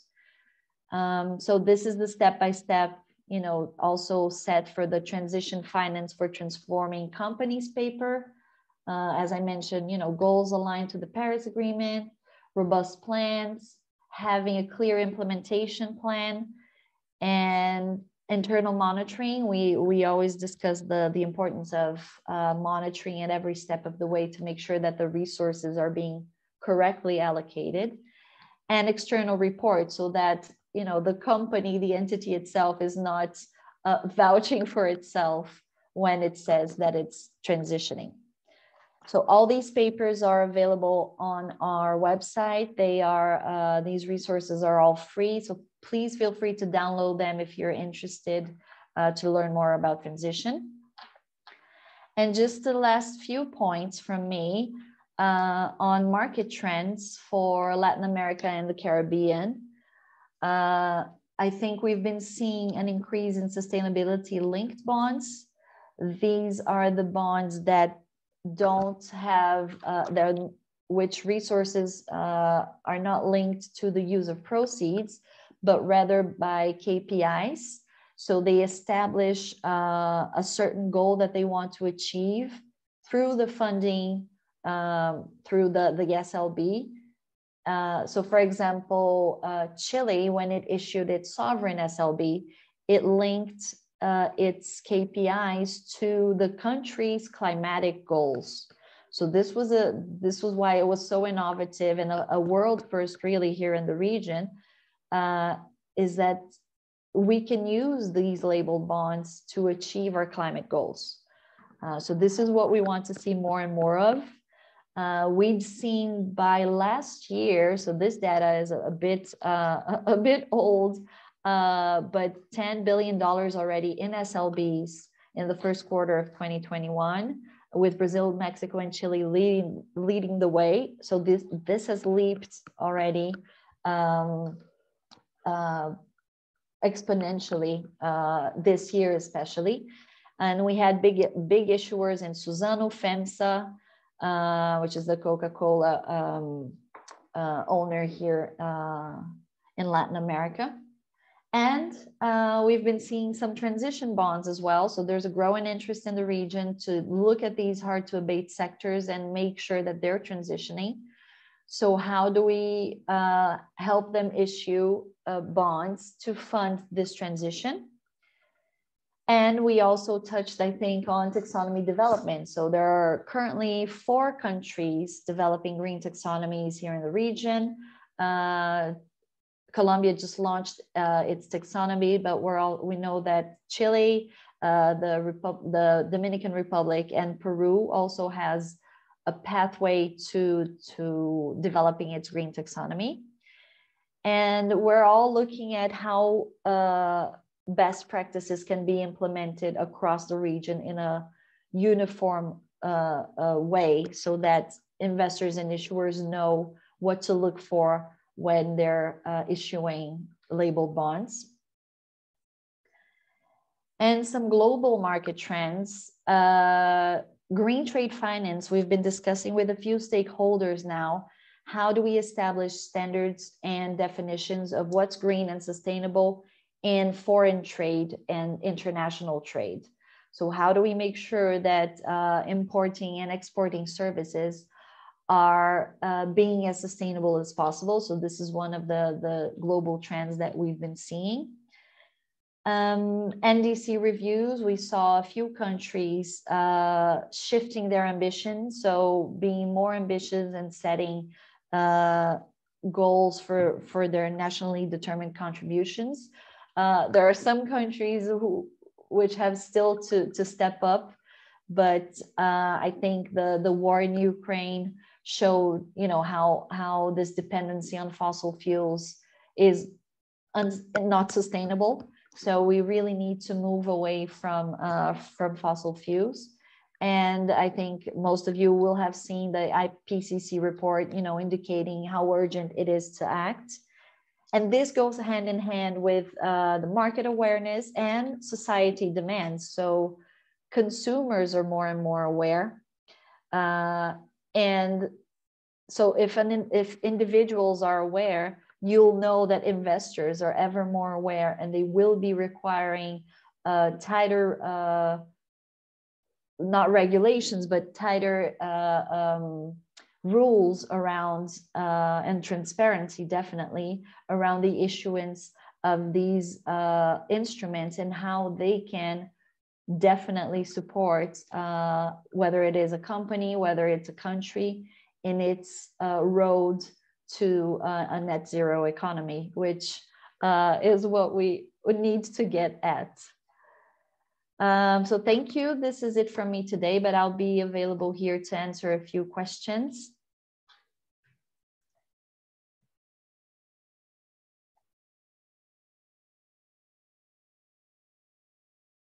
I think there you go. Yes. Thank you, Marina Barkey. Sometimes, they tell you, experience really teacheth wisdom.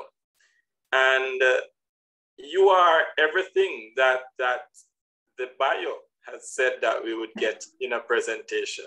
Wonderful presentation.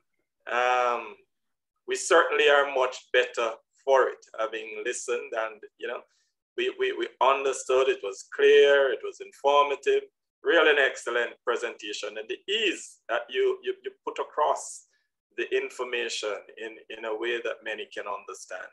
So we want to thank you, and as is the norm, we're gonna open to questions. But just before we go to the questions, I just want to highlight, of course, that I think Taj had posted in the chat that the presentations would be available afterwards, and that's something that we want to thank you for, Taj.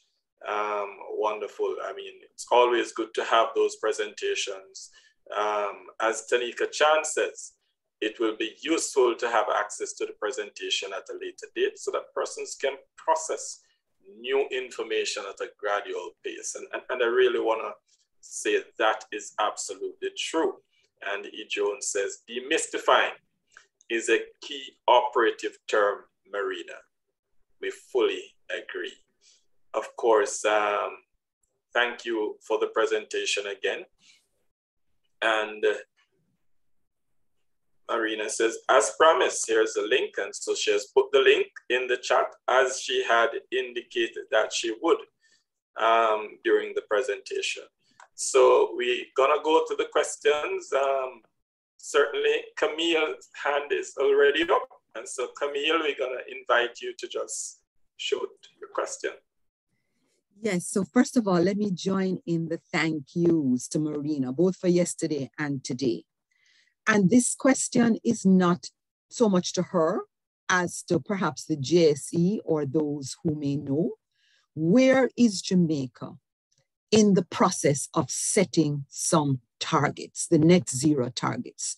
Do we know where we are? And then the question to Marina would be, as a nation, what would be our initial steps, if you can guide us? And thank you for the material that you're sharing so that we can go and inform ourselves.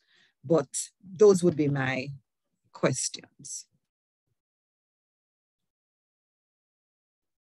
Thank you, Camille. I know that Jamaica recently set some fairly ambitious targets for reducing its greenhouse gas emissions by 2030. I was just opening here, I think by 60%. So it's enhanced its NDCs, which is what we really want to see. And I'll say, for example, in Brazil, it wasn't the case recently. We saw a shift in the NDCs, but not to the level of ambition that we wanted to see. And I think that recently also, very recently, the Jamaican government launched its green bond roadmap. So these are the types of initiatives that we really want to see, because at the end of the day, it's such a new market. and just having the first guidelines coming up, roadmaps coming out. This webinar is a great example of, you know, how the Jamaica Stock Exchange is already taking responsibility and leading the way and leading the conversation around green bonds, sustainable bonds, and really everything ESG related. Because at the end of the day, the countries will have to adapt. And I mean, Jamaica, I think, is starting off, but starting off on the right foot, I'd say. Thank you, Marina.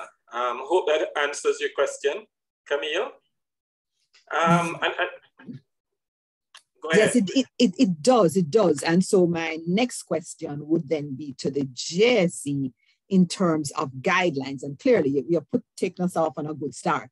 But the guidelines for our listed companies, is there thinking about that? Neville, you want to take that?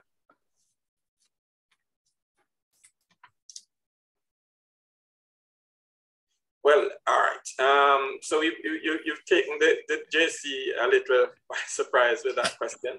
But as you can see, we certainly are already on the way in terms of the initiatives. And like many other things, the JC has really been leading the way in charting the course of change and progress in the Jamaican economy, not just in the financial sector, but in the economy as a whole. I mean, when you look at a workshop like this, it tells you that we're in the right direction. And certainly, we're going to get more direct answer to your question later on. But I think the JC is really pushing I completely agree, and do congratulate the JSC. I completely agree. Mm-hmm. Yes. All right. Thank you again, Marina. Any other question for Marina? I have a question in the Q&A section, Mr. Rose. Mm-hmm. If I could just say what it is. I was asking whether you're seeing, and here I'm talking about Climate Bonds Initiative, Marina, and you referred to the appetite for issuance. Are you seeing a growing appetite in the corporate sector for issuance? You gave us some good, encouraging cases from across LAC and infrastructure and so on, but are you seeing generally a kind of growing appetite for these public-private partnerships where governments are issuing bonds and the take-up? I don't know if that's a clear question, but I'm just wondering, I know it's growing in some places. I wonder what we've seen in the Caribbean, probably very early days for the Caribbean, but we want to see how we can bridge some of these best practices from elsewhere. And I'm just wondering what your perspective might be. No, it's a very clear question. And you're right in saying that there's been an appetite. So for example, in Brazil, the leading type of institution that issues green bonds are the non-financial corporates. So definitely, we've been seeing there's a lot of appetite. We see a lot of companies using our forestry criteria, our agriculture criteria, our solar wind criteria to issue bonds and finance or refinance projects that they want to, build on sustainability. About PPPs, I think we wanted to see more of these happening because there's such a great opportunity for funding, issuing green bonds, sustainable bonds, and we haven't seen enough of these. And I'm speaking more from experience. I'm sorry, my experience is more based in Brazil, but here in Brazil, there would be such a huge opportunity to fund infrastructure needs through PPPs, and using green and sustainable bonds to do that would be fantastic, but we haven't been seeing enough. I do have another great paper that I'm going to share with you here in the chat that we also mapped the green infrastructure opportunities for Central America and the Caribbean. So you can see, you know, what range of projects could be funded by these. But yeah, I would personally love to see more private partnerships happening in this area. Absolutely agree with you, Marina. Vindel Carr has a question.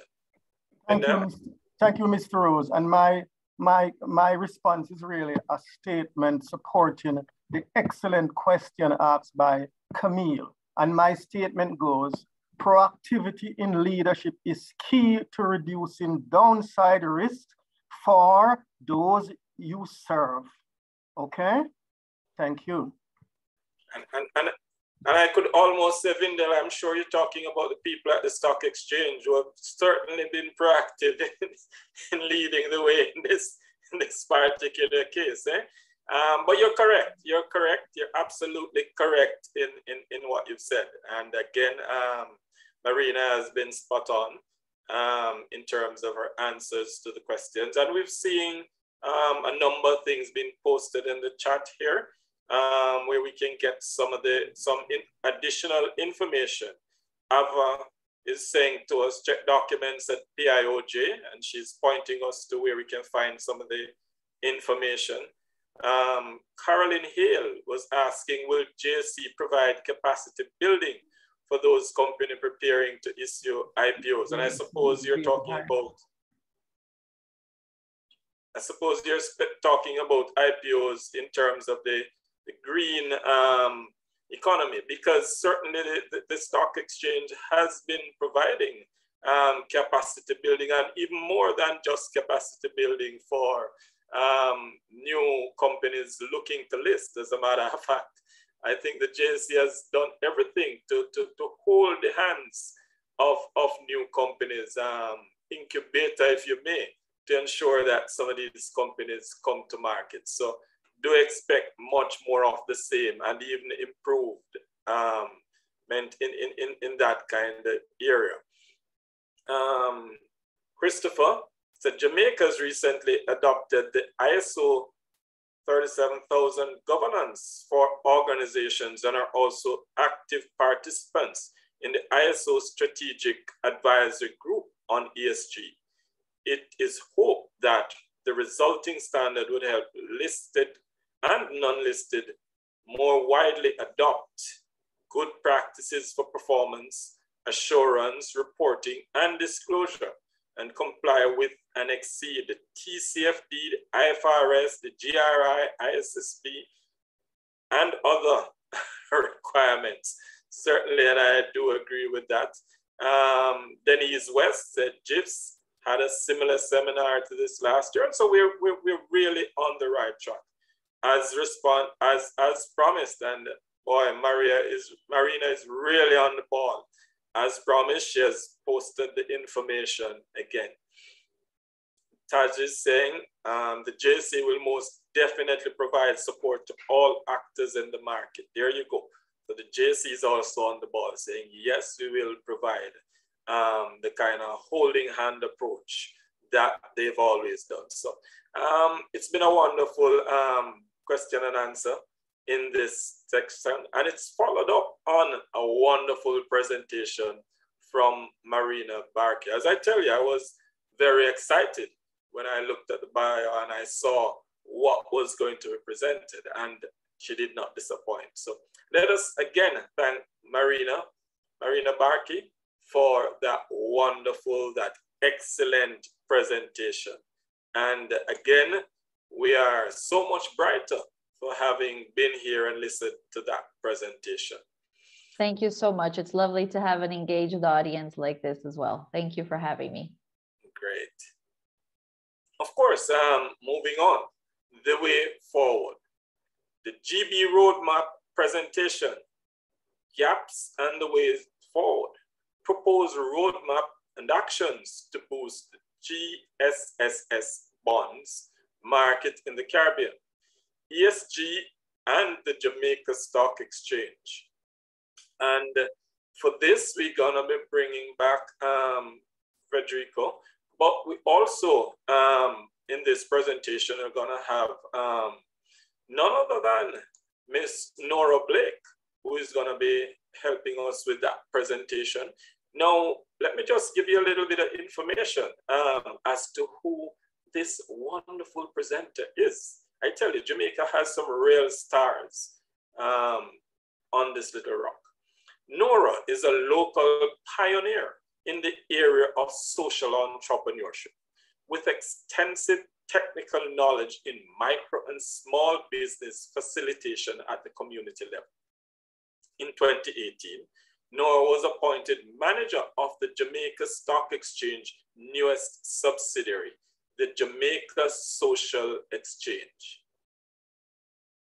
The JSSE is a social sector developmental initiative seeking to ultimately grow GDP through social business, social enterprises, via the operation of trading platform for SEs at the JSE. From 2012 to 2016, Nora served as an advisor to the Minister of Industry, Investment and Commerce and was integral to the team at the ministry, which developed the first draft of the MSME and entrepreneurship policy, which was tabled in Parliament. She's a community builder and a social entrepreneur. So some of Nora's other achievements include: she's appointed a Justice of the Peace for the Parish of St. Andrew in 2013, chairperson for the Rosetown Lamp Project, which really provided land titles for residents, and that's needed in Jamaica. Facilitator for numerous micro-business operated by inner city residents. A charter member and past president of the Optimist Club of Trenchtown.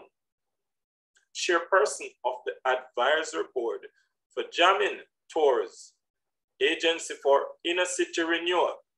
Facilitated the development of community tourism product for Trenchtown, positioning it as the birthplace of reggae music.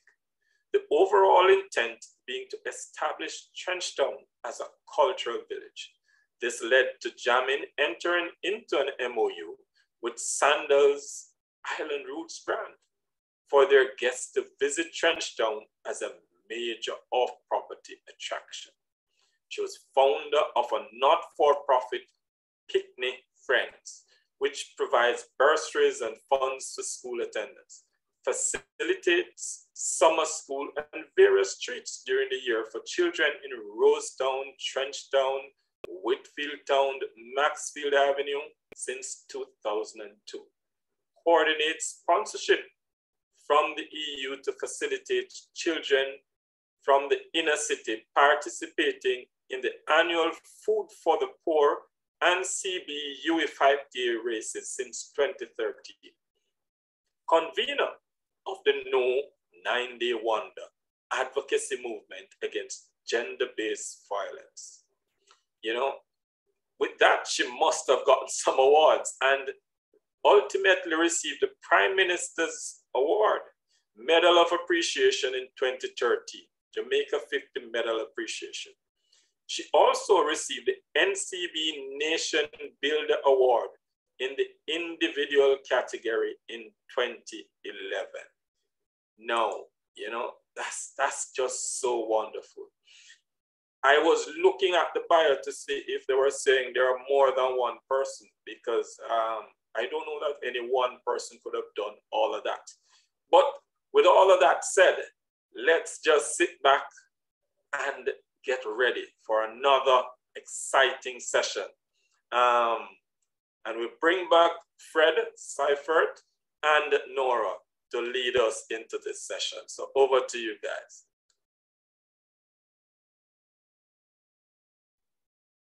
Thanks a lot. I don't know who should go first.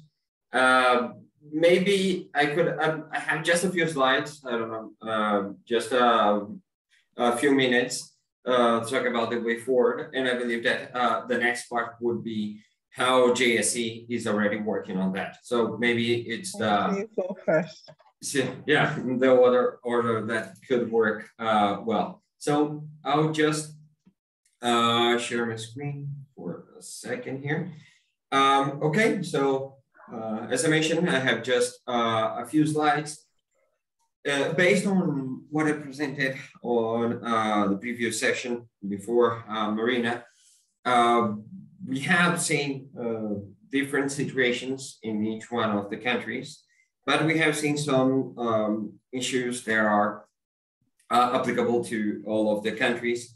And with that, we have established some ways forward for the region as a whole. Of course, each country could work specifically on those subjects and define more specific actions that could be taken. But it's good to have this general idea on what could be done to unlock the GSSS bond market's potential in the Caribbean. So one thing is to improve the knowledge on environmental social issues. I believe a lot of what I'm going to mention just complement what Marina just presented in the last session. So knowledge on ENS issues in general, so capacity building on understanding the importance of environmental social issues to projects, financial institutions, the impact on profitability, the importance of green bonds to have more funding to promote sustainable projects, the development of taxonomies, frameworks, and etc. Incorporation to business strategy. On one hand, it's important to really leverage knowledge, but on the other hand, it's key to put in practice all of this knowledge that has been raised, right? So we are at the initial state in the financial sector of the different countries in the region to really develop policies and practices related to environmental social issues. So it's important to promote, again, capacity building, but from the part of the financial institutions to develop these policies and practices based on international references, based on what their peers are working with, and of course, all the knowledge that has been shared on that capacity building.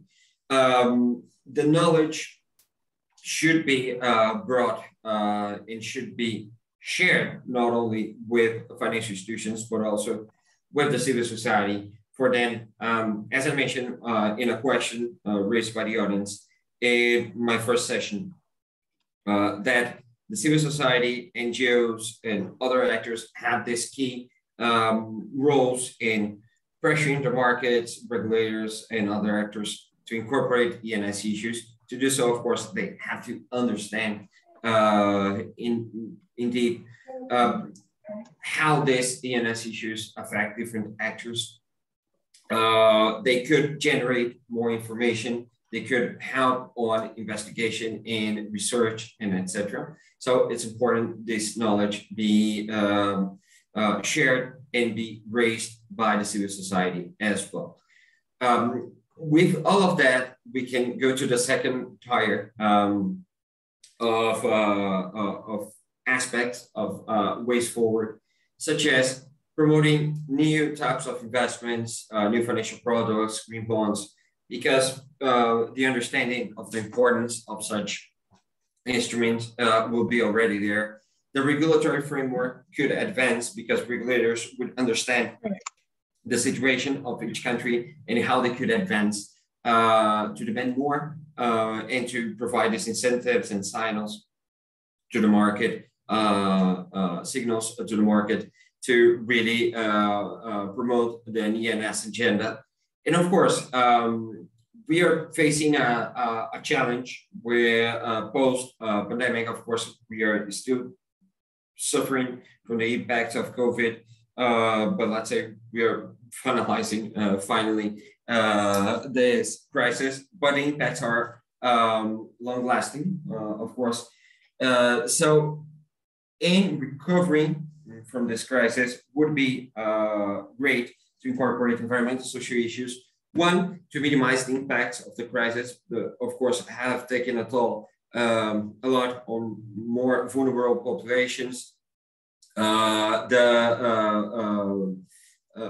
The beginning, once again, of economic activities at full speed may take a toll on the environment as well. So to minimize those impacts and to avoid new crises, it would be important to minimize those issues. And of course, financial issues are also related to the crisis, such as low liquidity, which affect, of course, the capacity of generating new projects. So general opportunities for all countries, strengthening capacities at all sectoral levels, exchange experiences. So we have experience from Barbados in issuance of green bonds. We have experiences in each country at different levels, participation in sectoral initiatives from Trinidad and Tobago. We have seen countries developing guidelines before developing regulations. Not only in the Caribbean, but Latin America has a lot to offer in terms of these experiences that could be shared. And they are more in line with the necessities and the capacities of the Caribbean than experiences from markets such as Europe, the United States, and etc. Implementation of innovative technologies to mitigate impact of climate change, but also to be prepared to adapt to its impacts. Design gradual action plans to foster these technologies via different green financial products, issuance of green bonds.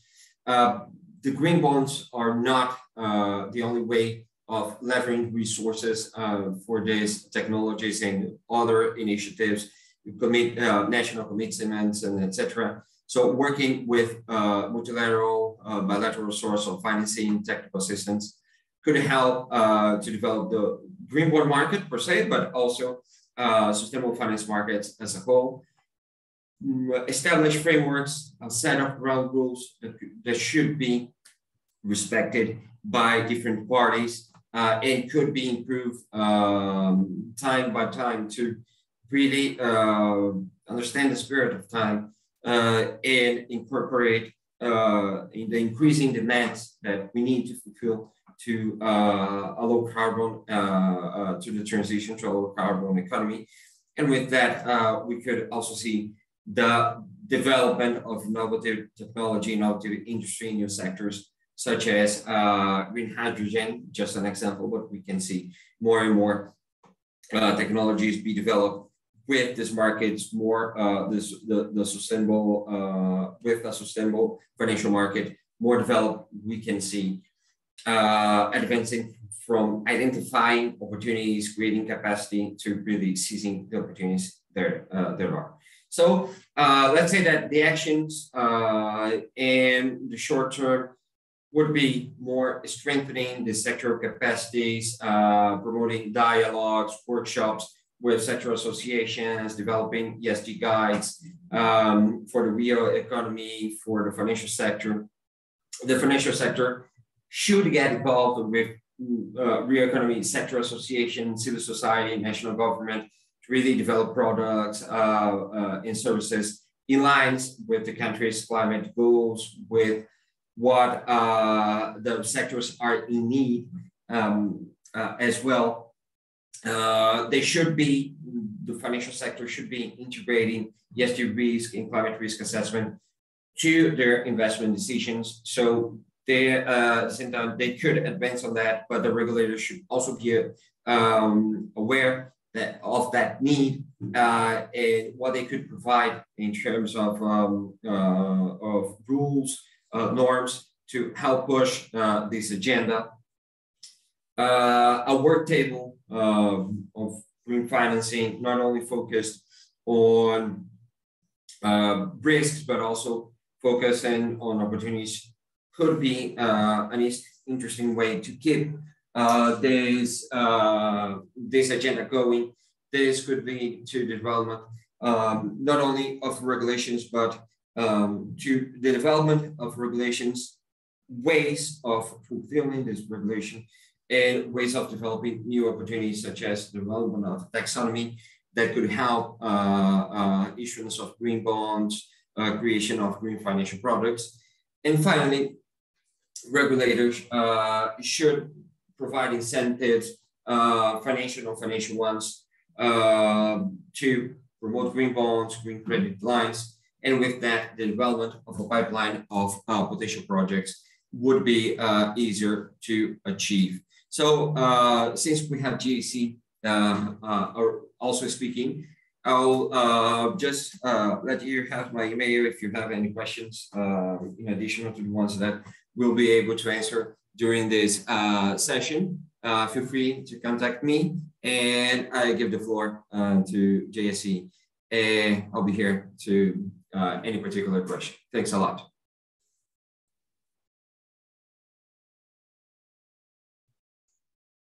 Thank you, Fred. Nora, you're gonna come on. So we're gonna take any questions you have for Fred at the end. So we just invite you now, Nora. And as I said, I have a look now to see if there's more than one of you with all those things that you've been doing. But welcome. Thank you. You're so kind, gracious. Are you ready for us? Or is there any questions for Fred? Should I proceed? Yes, certainly. Okay, thank you. Good day, everyone, and thank you for joining us for the Jamaica Social Stock Exchange presentation on this workshop. The Jamaica Social Stock Exchange has a tagline. I would like to start there, which is sustainable growth through partnership. We are fully aware that we're not able to actualize the vision on our own because it's a big vision. And plus we know as a principle that is embedded in the Sustainable Development Goals, that it is together through partnership that we can achieve so much more. This is actually a social initiative of the Jamaica Stock Exchange. Who are we? In 2019, the Jamaica Stock Exchange launched the Jamaica Social Stock Exchange, extending its corporate social responsibility activity to a national agenda level with a commitment to promote the mobilization of social capital markets on this social stock exchange. This initiative is intended to assist Jamaica in achieving UN 17 Sustainable Development Goals. The 17 goals are an urgent call for action by all countries who have signed on, developed and developing to get into a global partnership. It is in realizing that to end poverty and other deprivations, we have to hand in hand have strategies that will improve health and education, reduce inequality to spur economic growth. There are 5 pillars for sustainable development, which are called the 5 Ps: people, prosperity, peace, partnership, and planet. The JSSE, we have chosen to focus on 3 Ps, that of people.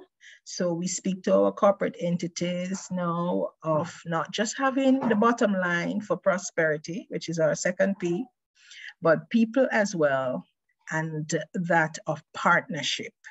Yeah, so our 3 Ps that we focus on are people, prosperity, and partnership. The JSST way for a better Jamaica is explained or described through our vision and our mission.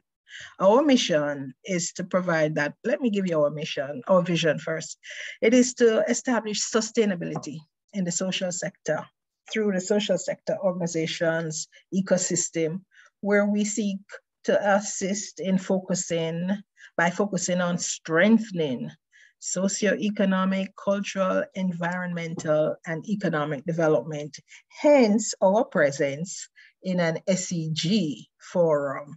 Our heavy emphasis is on the social. Our mission is to provide that platform of transparency and accountability for Jamaica's social sector, through which socially responsible investors can now invest with a greater confidence in the social sector, the social economy, to see an increased impact of this economy on the overall economy. When we look on, what we realize is that there are many organizations in Jamaica that are doing crucial social work to improve the quality of lives of our citizens, those that are in vulnerable communities and live under vulnerable conditions. However, we see the organizations struggle to gain consistent and adequate financial support towards this goal of sustainability. So the Jamaica Stock Exchange has come up with a solution. The solution is the Jamaica Social Stock Exchange, where we are enabling social sector entities to attract funding so that they might become more sustainable. This lovely photo that you're all viewing, looking at, Minister Grange, Minister Green, our chairman, Neville Ying, and the two persons to the left are the founders of Can Coffee. They were our first listed company. So back to the solution. The solution is detailed in our strategic objectives and our value proposition. Our strategic objectives speak to providing a self-sustaining platform, that is us here at the JSSE, to be self-sustaining ourselves, right? For the long-term growth and development of the social sector through the establishment of two markets to increase the social impact of the work that is done in the social sector. We also have as an objective to facilitate the development of the ecosystem that brings all the stakeholders together, because we are seeking to facilitate a balanced economic and social development of the nation. This is going to be reflected, these are reflected in our value propositions. We have 4 value propositions. Firstly, we have a proposition for the nation that the JSSC, as a tool for inclusive development, can assist Jamaica to achieve that holistic balance between economic and social development. In fact, it's our desire, our wish, our dream to be the best in class for the development of a country where the economy and the social human factor are in balance.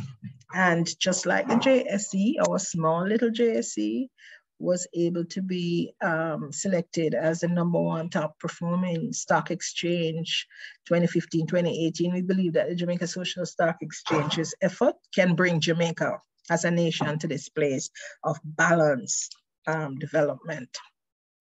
In terms of the corporate social responsibility activities, this is another value proposition of our companies, our corporate entities.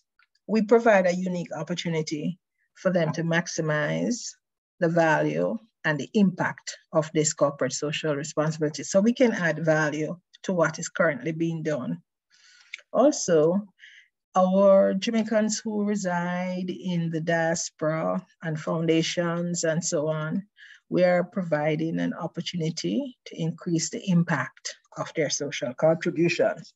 For example, in our diaspora, we have traditionally had a very large gap to fill in terms of trust. So the transparency and accountability, the reporting, the measuring of the impact that results from the effort from the monies that are sent is an area that we are able to definitely add value to what comes in from our diaspora, Jamaicans abroad. And also the multinational, international development institutions that do lend support to Jamaica's development, we also seek to facilitate a greater level of impact from that, and we facilitate collaboration. I could just point out that the IDB has currently a project that they are funding for the JSSE, which is the project Innovating Social Sector Financing, to help us to do what it is that we are hoping to do. Our successes since 2019, since we were launched, has seen us raise approximately 26.5 million for 2 projects that were fully funded, that were on the platform of the initial 5. We have raised an additional over $20 million for a number of projects, including some that were responses that we made for the need in the health sector, as well as a need in the for a faith-based entity teen challenge that needed support for their small business.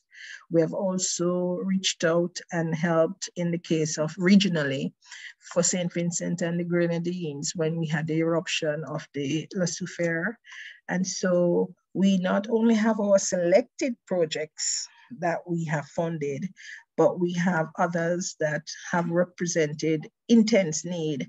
And in particular, in the pandemic, we have been able to make contributions through donations that we have raised from the market. We still have a number of projects of the initial 5 that we selected when the market was launched.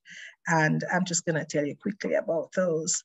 We have 3 projects still in need of funding. So they're on the platform being supplied to make a demand on the market.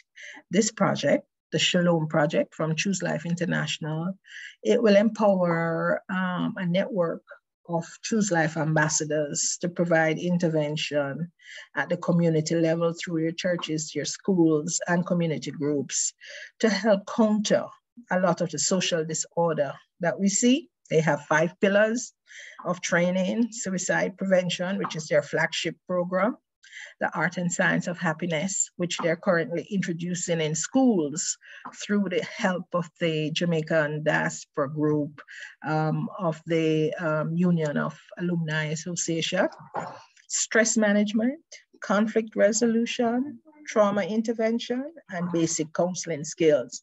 This project has a need for $10 million Jamaican for us to be fully funded.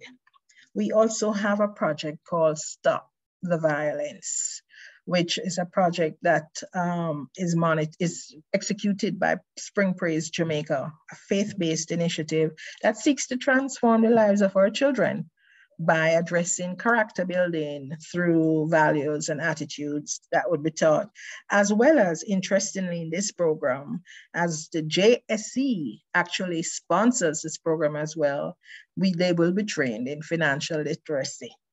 This program, this project, has a shortfall of 17 million Jamaican dollars.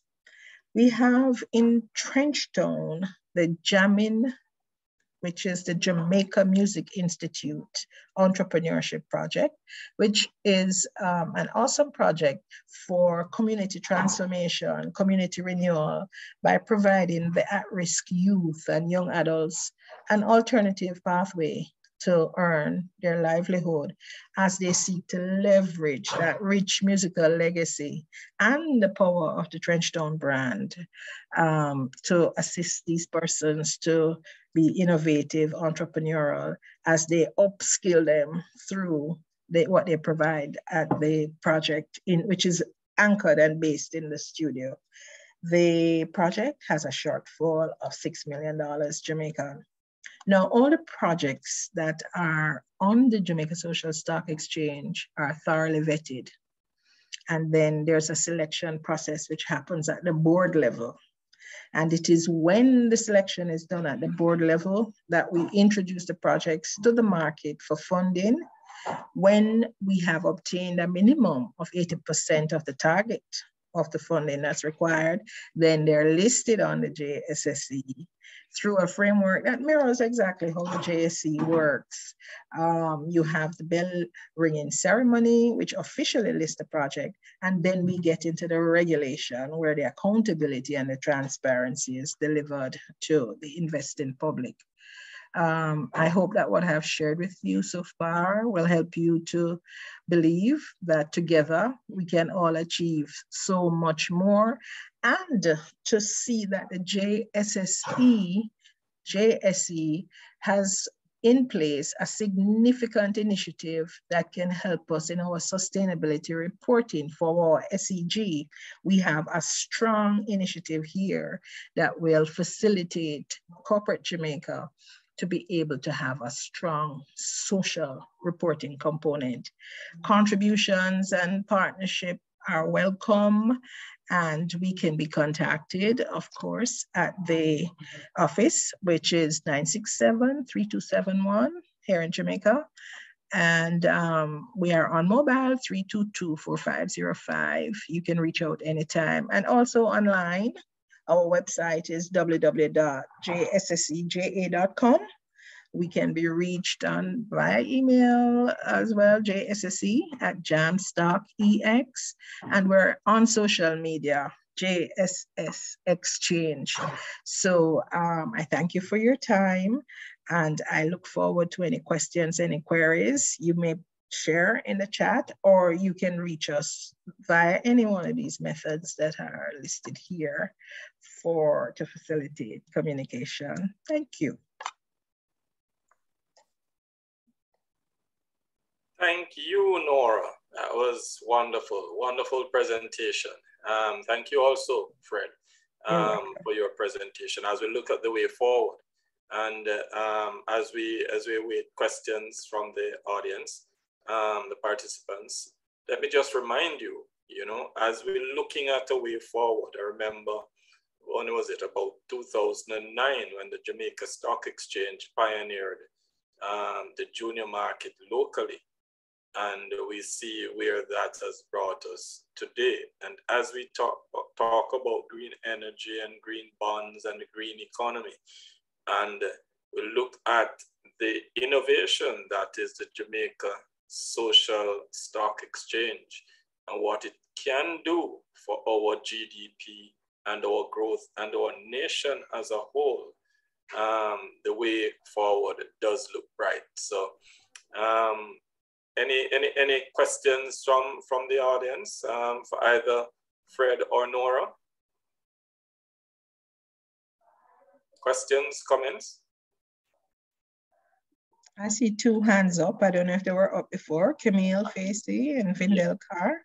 I think there were questions previous questions in the previous section. Okay. Camille? Camille. Oh. Yes, my apologies. That's a legacy hand. But since I'm on, I really want to thank the JSC for these 2 mornings of learning. Yes, indeed, indeed.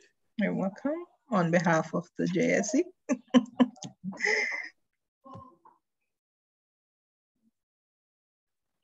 But again, if I might put a question in there though, Nora. So sure. given Jamaica's economy, given our different social issues, yes. You definitely see the Jamaica Social Stock Exchange as an excellent platform for the way forward. Tell me, where do you see this in the next 5 years? Oh, all right. Basically, I believe we're going to be the one-stop shop for the social sector, because the vision or the mission involves us operating in 2 markets. We're currently operating in market 1, which is like a type of crowdfunding platform that facilitates what most of us know of in the social sector, which are your not-for-profits, which are the one, which is why you have such a struggle for sustainability, because there's no guaranteed sustainable funds that you can rely on. And so they struggle, they flounder with all that good work that they do. But one of the things that you will find is that there is probably, when you look behind the veil, is that they struggle because they lack capacity. The governance is not in place, which is something that we're bringing to the sector in a big way, which is why we're modeled off the Jamaica Stock Exchange. The same methods of doing business is the same methods that we must apply to how we operate in the social sector. So we're scaling up, yeah? So you're talking about governance. You're talking about also, oftentimes there's a need for capacity to be able to deliver. They would like to be able to have a answer for particular social needs, environmental needs, but the capacity to manage is lacking. That's another thing that we bring to the space through the Jamaica Social Stock Exchange. And the Social Stock Exchange is actually a place that we're facilitating all the stakeholders. A major problem we have in Jamaica in the social sector is that we operate in silos. And so you don't have the value of synergy. Hence, the tagline for us of partnership. If you're going to see social growth, there's going to be a lot of emphasis on partnership. So that's just basic stuff that we're bringing to the space. As we see in 5 years, 30 years time, you're going to see a big change. Secondly, we are in all that we do, we're seeking to upscale from not-for-profit to social enterprises, which is businesses, social businesses. You're driven by your social mission, but you're operating in a way that you generate surplus. I could just use quickly as a good example our DEFCAN project. DEFCAN is a project that is a not-for-profit project that's sought to, or they operate strictly for the deaf community. You had young men in particular who had, you know, the problem that we have with people who suffer from issues of debilitation, whether you're blind, whether you're deaf, whatever, self-esteem problem, lack of opportunities. There are not enough work opportunities. DEFCAN has trained a cadre of deaf young people who are now the top barristers in delivering coffee service in Jamaica. So much so that they're able now to provide this service to entities anywhere in Jamaica and all over Jamaica. They themselves have expanded and they're able to generate a significant surplus. They have grown the business. Now, a social not-for-profit entity such as that could easily, when our second market is open, as soon as the legislation allows us, now list on the second market and offer to the public the opportunity to invest in a social business. So I hope you're seeing all that we have in place that could bring growth and sustainability through that one example of entities in the social sector. So what we are doing is quite innovative that can bring growth, and we're on the trajectory for growth of the social sector. Very, very excellent response. I'm really excited by that. I see Ms. E. Jones saying, I share the sentiments expressed by Camille. Thank you, JC, for enlightening mornings. Listen, you know, Jamaica has two major issues. One is the informality, and that's just us as a people and even in the business sector. And that really has spilled over into the social sector where we've never really been formal. That's right. And you know, so inclusion is one of our core values. Indeed. Yes. You know, we've seen the communities trying to act, and you know, community persons try to get some of the social issues addressed. And we've heard, for example, that there are funds available, as you said, through EU, through the different embassies and so on. And so by formalizing and by building out this platform, I am sure that, you know, this is going to be a major plank, a major platform for growth. And I hear you giving us a hint at a second market. So, you know, I'm so excited. So are we. Thank you. Yes, and I see Fred saying their participants, panelists, JC, C Initiative, Government of Dominica. Thanks a lot for putting in place this fantastic event. It was great to participate, and I hope you have new opportunities. I hope to have new opportunities to be with you soon. So, I mean, it's been 2 wonderful days of presenting excellent information, of identifying great opportunities, just enlightening the kind of things that are out there, the places that we can go and we will go. And I just want to thank you all for participating.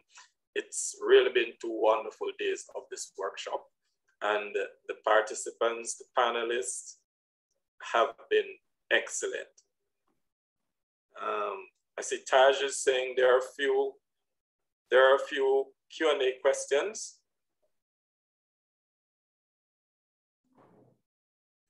Yes, so let us see who else has a question. Any other questions? What is the criteria for projects to be listed on the JSSE? I could take that. For a project to be listed on our JSSE First Market, the project has to be proposed to the JSSE from a registered social sector organization, meaning the project itself is what is proposed, and the social sector organization has to be a well-established one. And in that, it would need to submit to us 3 years of audited financial statements, along with a number of other small items, details on directors and so on.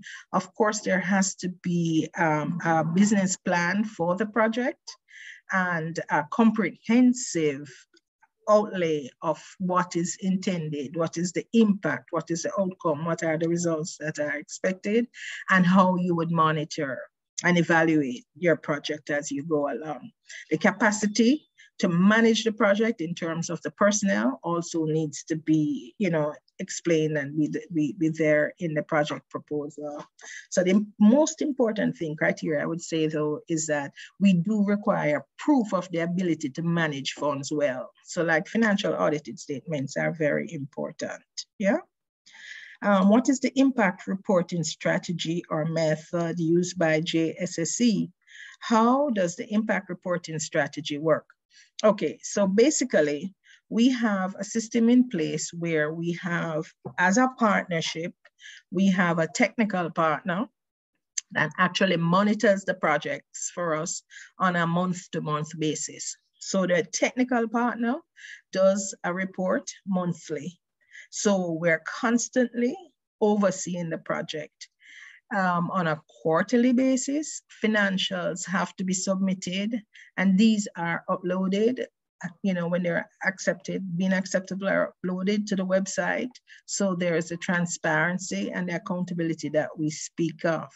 We're currently in the process of finalizing the impact measurement tools that we will use to be able to report as a statistic, what is that social return that we're getting on your investment? So I'm not able at this time to give you that reporting, but it is in the process that we're building out for our own capacity. Yes. And there's one more. How are the youth projects or issues of intergenerational equity incorporated into the JSSE focus? Youth projects. Well, basically we do, as I said, we have adopted the 17 Sustainable Development Goals. So we do not really have a prioritization, but the 2 main issues that we find in the social space tend to do with youth unemployment and crime and violence. Yeah, in terms of intergenerational equity, we have no issue and there is no differentiation. As I've said, it is the quality of the project that determines how the selection is done at the end of the day. And we are open to the range of the 17 Sustainable Development Goals. Right, and you have just one more. There's Nora, or organizations with capacity and governance brought into the JSSE. What is the process? Okay, it's a simple process, very easy. We have a website, jsscija.com, and you visit the website, our application materials, directions, forms are there. You simply download and you submit an application. The process starts when you submit the application that you're vetted at the administrative level, and we are not about rejecting projects. We are about assisting so that everybody will be able to proceed in delivering what is their mission that they're after. So even if you're not selected at the first go, we are committed to hold hands and to help you to fill your gaps so that you'll be able to have the capacity that you need, which is why part of what we do is training and capacity development. So once you do the application, there's a vetting, and after the initial vetting, it is submitted to the board at the board level where we have a selection and listing committee, and the final selection is made there. When the selection is made, that's when you are put on the exchange, meaning now the stamp of the JSSE is on your project. So you are put to market like we do on the junior market. And it is when you have attained at least minimum of 80% of the funding that you are listed. And it's similar to the IPO placement that we have on the junior market. Yes? Excellent. Excellent, thank you. And Charmaine Brim says, indeed it has been. It has been a great 2 days. I look forward to getting the presentations. Excellent job, JC, JSSE. Of course, Carolyn Hale is saying, thank you all for 2 days of enlightening information. Denise, excellent presentations on both days. So again, ladies and gentlemen, let me just, on behalf of the Stock Exchange, Jamaica Stock Exchange and Jamaica Social Stock Exchange, thank all the presenters over the past 2 days. You've been great.